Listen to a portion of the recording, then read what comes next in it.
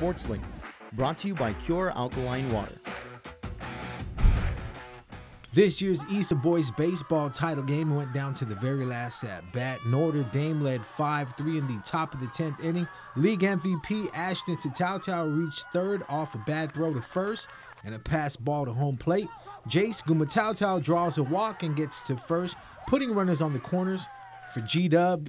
CJ Tenorio also drew a walk and loaded the bases for Joaquin Lujan. With 2 outs, Lujan hit a single to score a run. Gecko still trailing 5-4. Bases loaded again, full count for Aiden Gumatautau. Infield playing short, Gumatautau rips a shot over the left fielder's head, scoring 2 runs for the come-from-behind win. Honestly, my coach just said all heart, and I had to be there for my team. I wasn't doing well in the beginning, but I know I had to be there for my team. So proud of them. They worked super hard from the beginning till tonight, and I'm really proud of them, especially the seniors. They're awesome, man. These guys deserve it. They work super hard. Our team just had to keep our head in the game and pick each other up, and just our sticks had to come in the last inning, and everyone was stroking. Everyone came ready to play. If it was me for my seniors, I know they love it. And for my boy, Jeremiah Sablon, that couldn't be here, he earned it too. In jiu-jitsu news, 8-year-old Sage Cruz will be one of an estimated 4,000 jiu-jitsu competitors at the Jiu-Jitsu World League. Sage was ranked 2nd nationally in his age and weight class last year. I feel good about the competition, and I hope I can get gold in the competition. I've been doing like sparring outside of the gym, and I do like the adult class. I like the sparring, and I like to do it because it's like fun. Cruz attends McCool Elementary and has been training in mixed martial arts for the last 4 years. Besides jiu-jitsu, Sage holds a blue belt in Taekwondo and trains at the Guam Muay Thai gym 3 days a week. Sage will be representing Guam in the gray belt 50 to 59-pound division. He took gold the last time he was on the mat. I'm really motivated to do the competition. So I'm looking forward to getting first place and like to come back with the gold medal. I would wear the patches to show that I'm from Guam. My favorite move is the Bernbolo. The JFK Islanders boys and girls paddling team took first in the 1-mile distance race at this year's EASA Paddling Championships. JFK closed out this year's season with a strong finish at Matapang Beach. Sotero boys 1-mile race, JFK first at 11:14. FD came in second at 11:30. Simon Sanchez in third at 11:49. The kids are very excited. They were very disappointed last year because of COVID that we didn't get to have a season. And our organizer, Nikki, she really fought hard to have a season. In the beginning, we had some complications, but she worked hard with our athletic directors, the public health, and all the coaches and students and parents to make sure that the season happened, because she just she wants the community to grow just like we all do. And it also the community growing starts with our youth. Sotero girls 1 mile, JFK placed first at 12:58. Simon Sanchez came in second at 13:08. Teason High was third at 13:17. Mixed 1 mile race, JFK taking first overall at 11:56. Simon Sanchez came in second at 12:32.43. Ukudu rounded off third at 12:32.72. Sotero half-mile race, FD placed first at 5:23. JFK came in second at 5:31. Ukudu was third at 5:49. Sotero half-mile race, JFK's girls came in first at 6:14. Teason High was second at 6:30.30. Simon Sanchez was third at 6:30.92. Mixed half-mile race, Simon Sanchez was first overall at 5:49.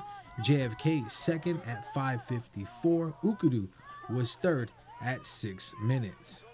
In soccer news, Janae Terria, a standout from Guam's national program, has been accepted into the United States Merchant Marine Academy and has also earned a spot on its women's soccer roster. The U.S. MMA's women's soccer program just started and is currently in its developmental phase before entering NCAA Division III competition in the fall of 2022. I'm super excited for this opportunity to develop my education because there's just so many new experiences that I'll be able to go through and new opportunities that I can conquer with the support of my family and all the support from the island. And I'm just overwhelmed with joy and thank the Lord that this opportunity was given to me because I'm super grateful and excited to represent myself, my family, my island, and to further develop my skills within my soccer career. Janae will be a part of history as one of the players on the Academy's first ever women's soccer team. My heart is racing. Okay, each coach that has spent their time helping me on and off the pitch has really touched my heart because they've seen me grow from this little girl who just wanted to play, and now continuing that is, I can't even put it into words on how thankful and excited I am to show what Guam can do, but also what these wonderful coaches have done to help me, and I'm excited to see the future girls come up and see where they're going next. The Islanders took advantage of having home field against Ukudu, winning this year's ISA Boys title 6-0 over the Bulldogs. Taylor Bonner started the scoring in the 21st minute off an assist from Noah Mueller. Noah Mueller with the perfect pass, making sure he wasn't offsides, checking the ref as he made his way towards the goal. Nice little tap in by Mueller for the 2-0 lead. Shout out to the homies for supporting. Corner kick, Bonner fighting for position, gets in and seals the deal with the header. Taylor helping himself to the ball. Don't mind if I do. Bonner resets the ball at midfield after the celebration. Emilio Babauta takes the penalty kick. Initial shot was blocked, but Babauta, with the heads-up play, follows up and hits the shot on the second attempt.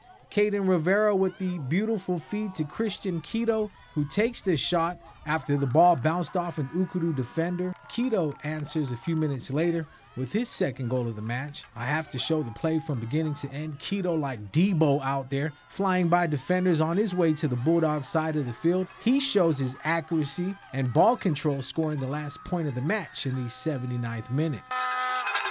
All the hard work that we had to put into practice, into training, put it into the games. We train how we play, and we play hard. And that's how we always win our games.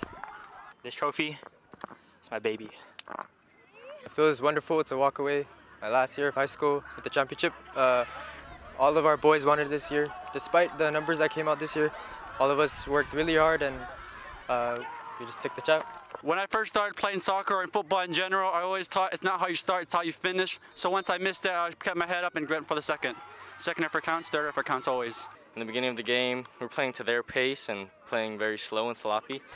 Like I said, towards the end, we started to pick it up and play our way, and we finished off with a win. Aliada was selected as one of the team captains for Dartmouth women's rugby team for the 2021-2022 season. Ali plays scrum half and will be entering her senior year in the fall.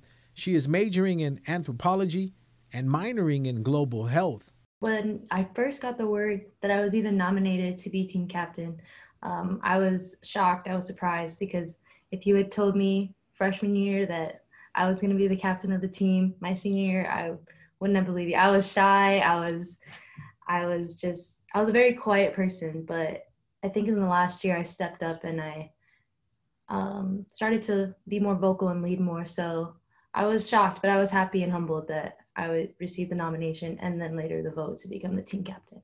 Training for the preseason starts August 20th.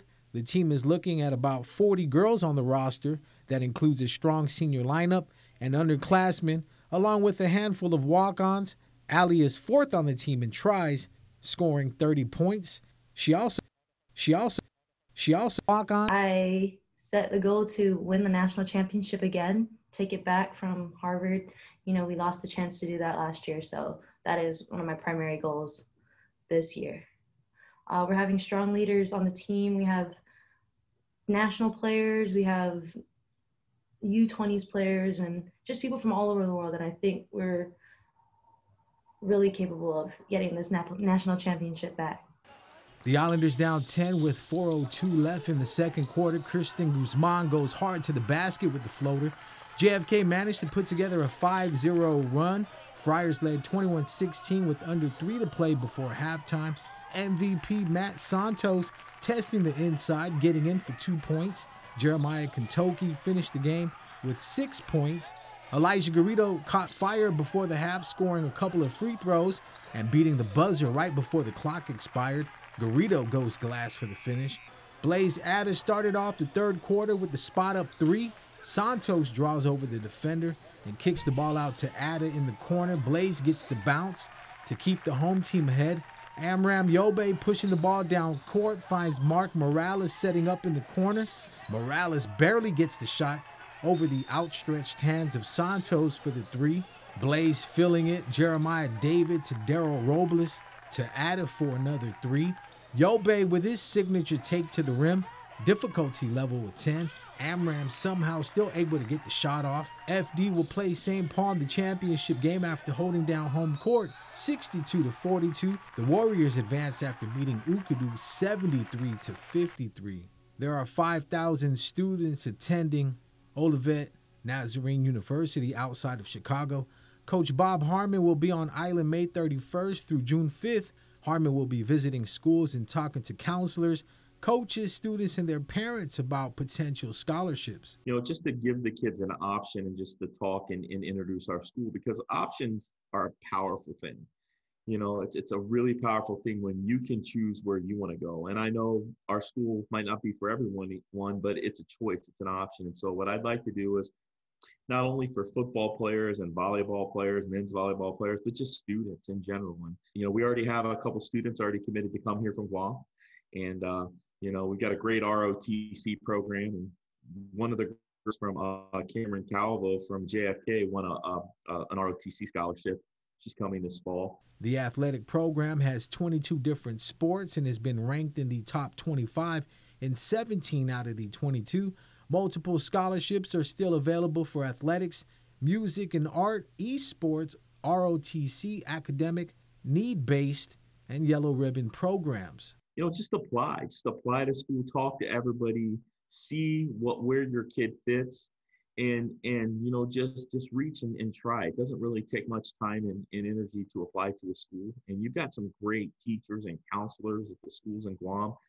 They've been very gracious with me. They get information to us, and then just you know, kind of look and listen. Try to apply to as many schools as you can, and then let the chips fall where they may and kind of see where you fit. SportsLink, brought to you by Cure Alkaline Water.